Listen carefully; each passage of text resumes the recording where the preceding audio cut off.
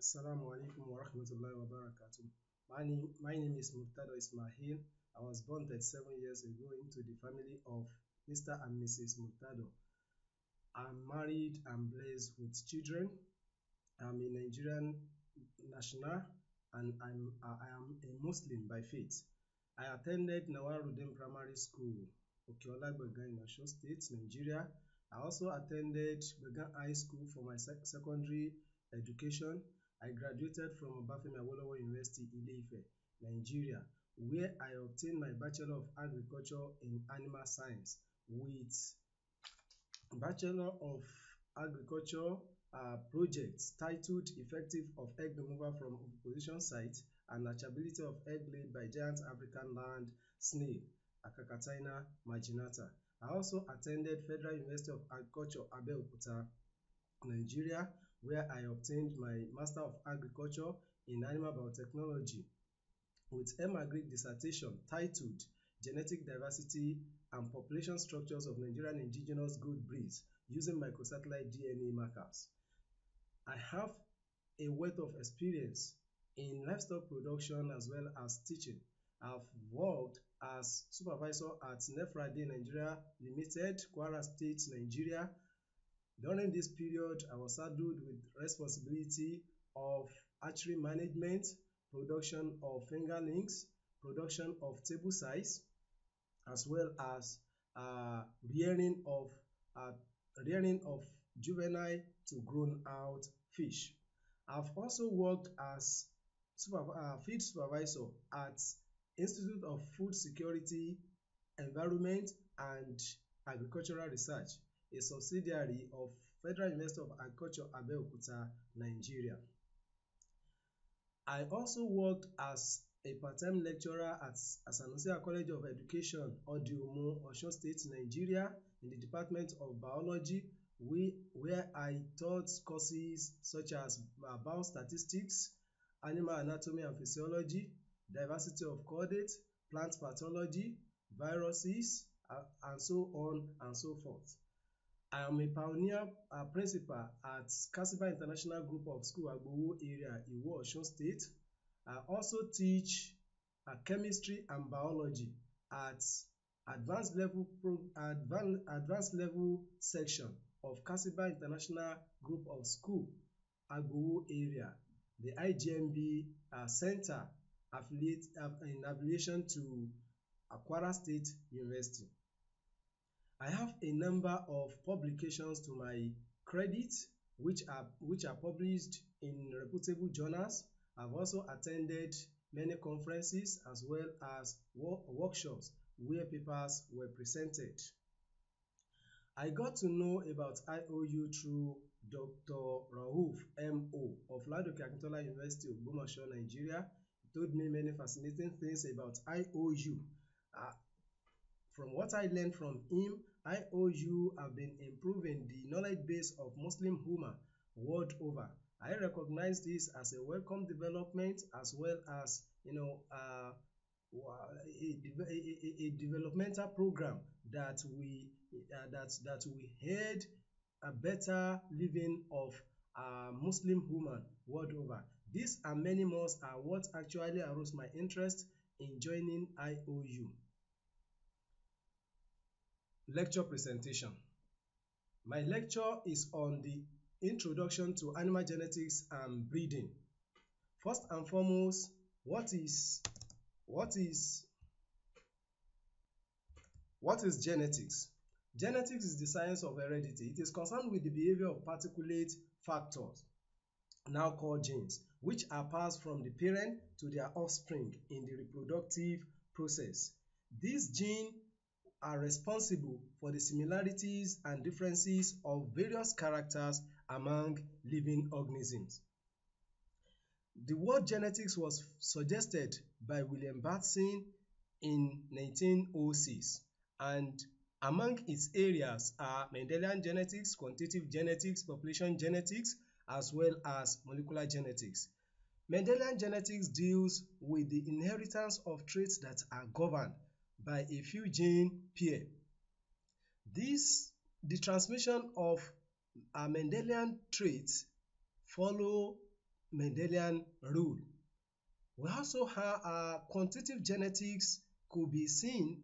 Quantitative genetics deals with the inheritance of polygenic traits, the traits that are governed by many genes. These traits are highly influenced. They are not only influenced by the gene, but also by the environment where that organism present. Population genetics deals with the genetic constitution of individuals of the same species inhabiting an area, rather than dealing with the genetic constitution of an individual. So it could be seen as the consequence of Mendelism on the consequence of Mendelism in the entire population. Also, we have molecular genetics. Molecular genetics deals with the behavior and the structure of particulate factor, that's gene, and how the information in the gene are translated into observable characters. The history of genes. Prior to 1900, many theories were propounded to explain the inheritance of traits among living organisms. Perhaps the earliest was the theory of spontaneous emergence of living organisms from inorganic matter. This theory was refuted by the experiment conducted by Alexander Fleming on rotten meat. Thereafter, we have the preformation theory, which recognized organism as present in miniature form in one of the gametes, which only required proper nutrition to mature. We also have theory of epigenesis. Theory of epigenesis attributed structures that were not present in an individual, that were not present originally in an individual, to unexplainable forces. Then also we have theory of pangenesis. Theory of pangenesis was suggested by Charles Darwin, which supported this theory with three principles: principle of variation, principle of heritable variation, principle of natural selection. Then also we have Lamarck's theory. Lamarck's theory suggested that acquired traits are inherited. Also, we have Weismann-Jamplasm theory. Weismann suggested that there are two kinds of tissues in the body of animal. One is somatoplasm and the second one is germplasm. The somatoplasm responsible for the building of the body structure, while the germplasm is the tissue that's responsible for the transmission of genetic information from the parent to the offspring. But all in all, the theories before the mid 19th century were said to be inconclusive because of their shortcomings.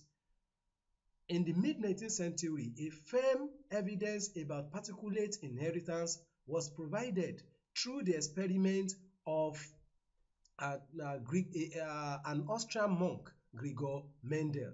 From his work, he suggested two laws. The first one is law of segregation. The second one is law of independent assortment of gene.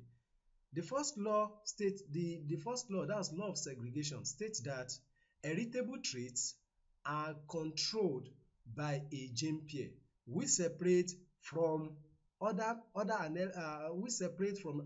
pair during the formation of gametes. The second one is talking about two kinds of genes, two genes controlling two different traits. Allelic pair controlling a trait separates from its member and recombine with a non-allelic pair controlling another trait during during reproduction. Importance of genetics. The application of genetics in agriculture can be explained by the transformation being done on some food crops like citrus, potatoes, wheat, and rice. Many of these crops have been genetically improved to make these plants to be able to withstand insect pests, disease pests, which will later translate into higher productivity of this plant. Also, the quality of agricultural produce have been improved through the application of genetic principle. Many animals have been genetically modified. They have been genetically modified to make them to better their productivity, to make them more productive, and to make them more productive, as well as increases their production. The application of genetics in law could be seen in the it could help in convicting criminals when samples of the criminals is is available for DNA analysis, and that could be cross-checked with the DNA of suspect. If it is actually the suspect that perpetrated the evil, this could be easily known. Also, the knowledge of genetics is very important also in medicine, in advising yet to be couple on who to get married with, and whom they are not supposed to get married with. For instance, an individual that is a carrier of sickle cell, that person will look normal, but the fact that there is a factor of sickle cell, that is, there is a gene controlling sickle cell in that individual, that person is not expected to marry another carrier. Otherwise, this is a matter of probability, is a matter of chance. They have tendency of giving birth to a sickle cell offspring. Also, many vaccines have been genetically engineered. Many genetically engineered vaccines have been produced for immunization against many diseases. These and many more are the importances of genetics in life. Animal breeding.